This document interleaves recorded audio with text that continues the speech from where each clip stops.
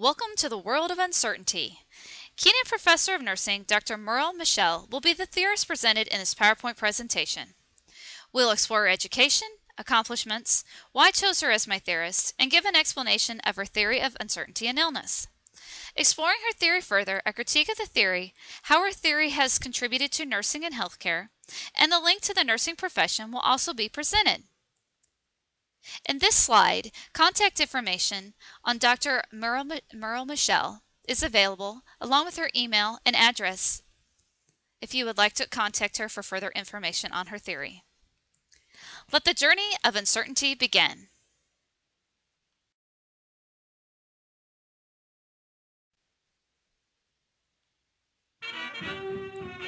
She was born in 1939 in Boston, Massachusetts. Mishel began her educational journey in 1961 with a Bachelor's of Arts from Boston University.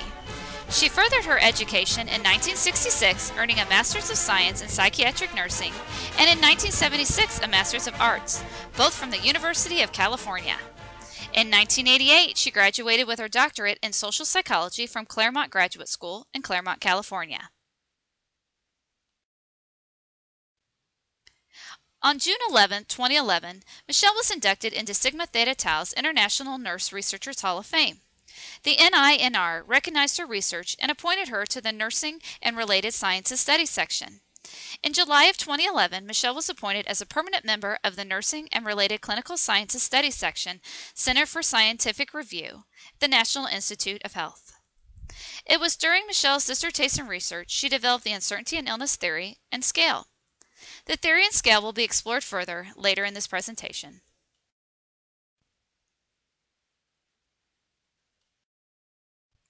Why I chose Dr. Merle Mishel as my theorist. After looking through and comparing what I feel is important in my own theory of nursing, I then asked myself what encompasses the patients and their families that I care for. I practice in a variety of healthcare settings, ranging from neonates to the elderly population. I have witnessed firsthand how patients and their families deal with acute and chronic health conditions. They are experiencing uncertainty and illness when faced with the unknown. They often have questions. What does this mean? What is the treatment plan? And where do I go from here? Applying Dr. Merle Michel's uncertainty and illness theory in my nursing practice, I have gained new knowledge on interventions to aid in my patients' coping of uncertainty, thus improving on excellent theory-based care already being applied in practice.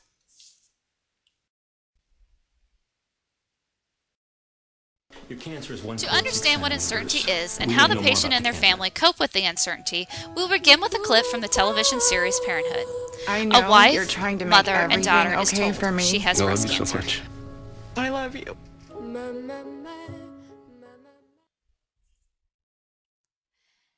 As seen in the clip, uncertainty is how patients cognitively react when experiencing acute or chronic illness and the relationship on how it will affect their overall well-being. Nursing interventions must aid the patient in adapting and coping with this uncertainty. The patient uses these new coping mechanisms to return their lives to an acceptable state of being. Mishel developed the original theory of uncertainty and illness in 1988, then gained further knowledge on how patients dealt with uncertainty, not just in the acute illness, but also the chronic illness. She developed her reconceptualized theory in the 1990s. Her research focused on the diagnosis or treatment stage of the acute illness, those who recovered, and the patients who continued to live with chronic illness. Michel's research found as the patient's health improves, the amount of uncertainty decreases, but if the illness returns, uncertainty is again experienced. Mishel went on to develop uncertainty and illness scales that address the ambiguity, complexity, inconsistency, and unpredictability when dealing with uncertainty. The theory also addressed three major structure providers: social support, education, and credible authorities that relate to how the patient will cope with uncertainty. This diagram displays the stages of uncertainty when a patient is experiencing an acute or chronic illness. Starting with the antecedents, move to the appraisal stage. Then, how will the patient cope? Does the patient interpret it as an opportunity or danger, leading to how they adapt to the uncertainty?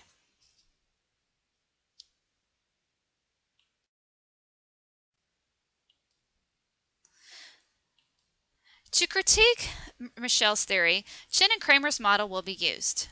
I will start with the theory description, The purpose, concepts, definitions, relationships, structure, and assumptions are used to describe the theory. This next clip is an interview with Dr. Merle Mishel to begin the critique process of her theory. After I had my doctorate, I did a variety of descriptive studies, and I was trying to get a handle on really how uncertainty developed and what were the antecedents of uncertainty, and how could I begin to ferret those out. And so I selected populations that would give me some of that information. Like I did a qualitative study on people with lupus. I did another study with people with multiple sclerosis. I did another study with women with gynecological cancer. And I did 3 or 4 extramurally but community-funded studies to get a handle on what were some of these antecedents. The purpose of Michel's theory, a middle range theory, was to focus on how patients cope, process, and the antecedents of uncertainty in acute or chronic illness. The theory goal was for nurses to recognize uncertainty in their patients and apply the appropriate interventions to guide them in effectively coping with this new uncertainty. Mishel found that as uncertainty increases, the patient's perception of how to cope with their illness is altered, affecting how the patient manages uncertainty. Nurses play an important role in helping patients cope with this process. Michel's research focused on the diagnosis and treatment stage of the acute illness, those who recovered, and the patients who continue to live with chronic illness. Through national funding, Mishel developed the Uncertainty and Illness Scale, or MUSE, in 1980, and the Uncertainty and Illness Theory, which she revised in the 1990s. Mishel used the concept of addressing the amount of uncertainty that patients experience during their acute or chronic illness. The MUSE is a tool designed to measure the patient's perception of uncertainty. It consists of 33 questions the patients are asked to answer by selecting if they agree or disagree. The MUSE also uses 4 subscales: ambiguity about the state of the illness, complexity about the treatment, inconsistency or information that changes often or not in accordance with the information originally presented, and the unpredictability. With the development of these scales, it supports that her theory is highly testable. The testability is measured with the use of supplemented research tools that enable quantitative data to be collected.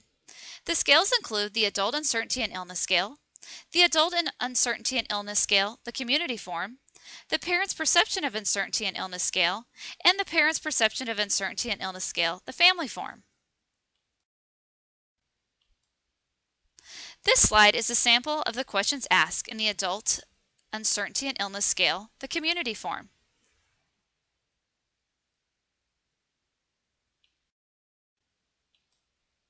The definition of the uncertainty and illness theory is defined by how the patients cognitively react when experiencing acute or chronic illness, and a relationship on how it will affect their overall well-being.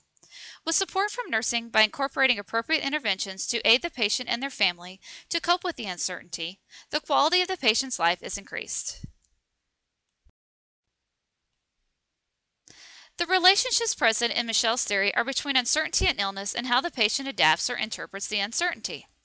The healthcare providers must be aware of the uncertainty, and appropriate interventions are needed to guide the patient and their family in dealing with the uncertainty. Also, the relationship between the patient's ambiguity, complexity, inconsistency, and unpredictability affect how the patient adapts to uncertainty. Their adaptations are also influenced by social support, education, and credible authorities.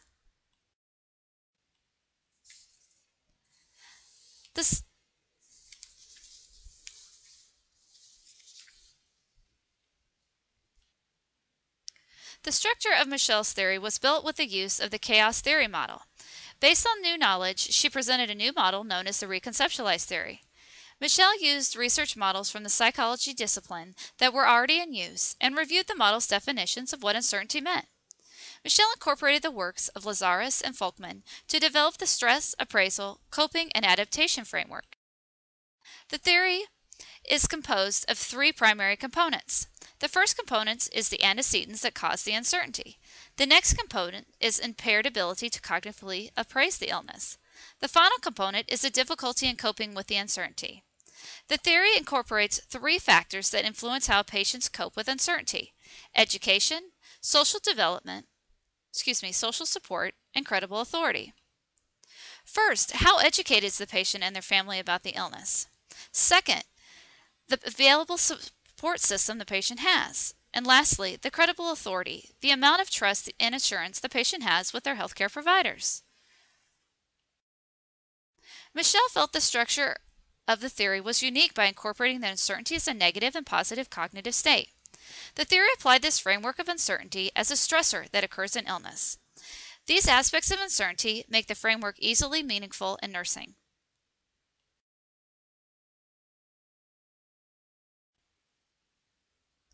When addressing the assumptions in Mishel's theory, the definition of uncertainty must be understood. As stated earlier, uncertainty is a cognitive state signifying the lack of existing cognitive plan to help support the understanding of illness-related events. How a patient responds to uncertainty is experienced in an impartial manner. It is neither necessary nor unnecessary until it is perceived to be as such. The patient's ambiguity, complexity, inconsistency, and unpredictability, along with social support, education, and credible authorities, affect their adaptation to an individual's usual behavior. These factors also influence the patient's desired coping efforts to either decrease uncertainty perceived as danger or maintain uncertainty appraised as opportunity. Patients need the time available to focus on self. If this time is not made available, the process of incorporating the uncertainty into their personal view of life will be hindered from occurring.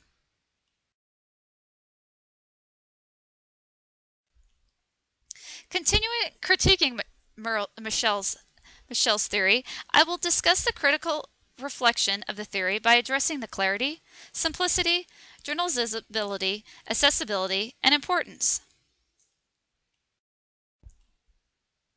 The clarity in this theory is easily understood even with the wide range of events that affect uncertainty in a patient's illness. The model is easily interpreted into clinical and research practice. The Uncertainty in Illness Scale has been used in 30 countries around the world and translated into 15 different languages. The simplicity of the theory of uncertainty is concise and the definitions are clear and simple. The complete model is easily applied and used in practice and research.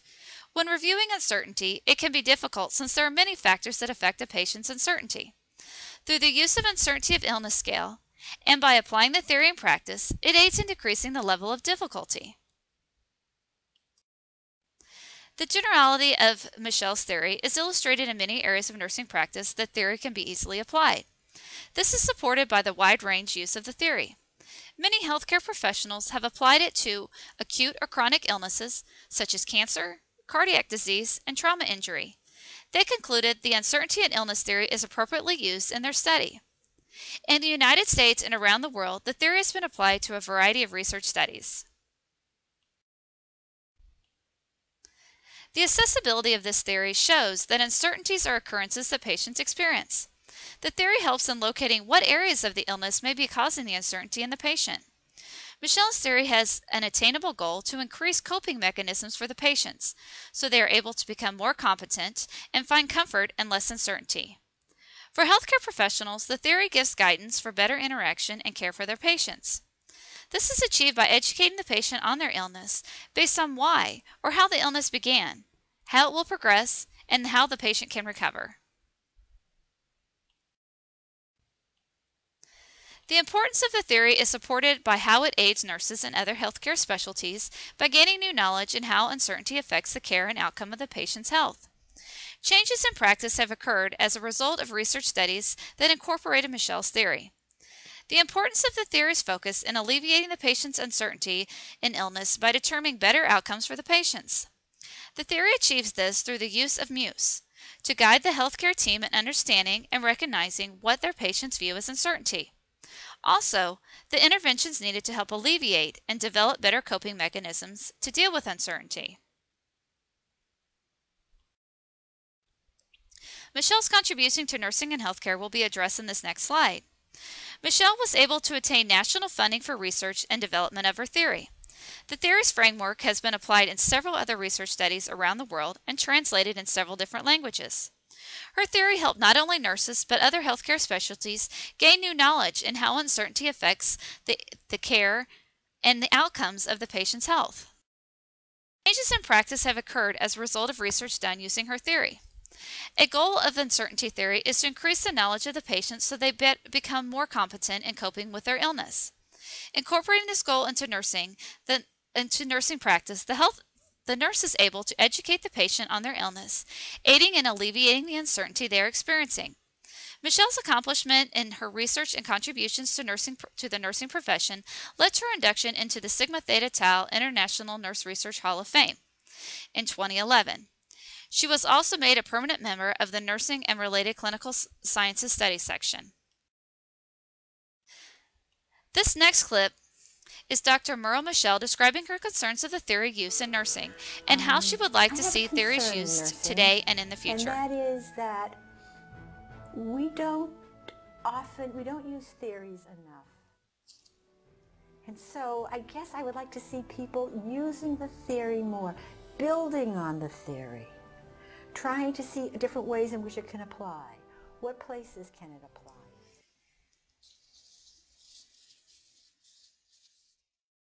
Knowledge attained from Michelle's theory, nurses are able to interact and care for the patients by educating them on the why and how the illness began, how it will progress, and how the patient can recover.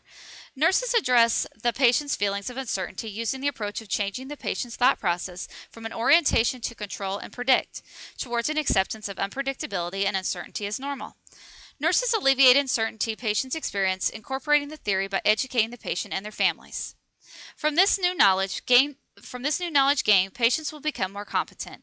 The nurse is able to help the patient and their families construct a framework for future uncertainties. The nurse also helps the patient create new ways of coping if the illness would reoccur or if the chronic illness would advance further. Reflecting on the overall summary of the uncertainty and illness theory, the goal is to alleviate uncertainty in patients by getting the healthcare team on appropriate interventions to decrease the patient's level of uncertainty. The theory explains the phenomenon and how patients construct meaning for acute and chronic illness. With uncertainty representing the absence of meaning, the framework of the theory represents the concepts and how they relate to each other as the basis for theoretical and empirical material. The theory is constructed around three major themes: the antecedents of uncertainty, the process of uncertainty's appraisal, and the coping with uncertainty. The theory has been widely used across the world and is easily applied in nursing practice. From the new knowledge you have gained from my presentation, I hope it aids in your understanding on how to address uncertainty in your nursing practice. Thank you. I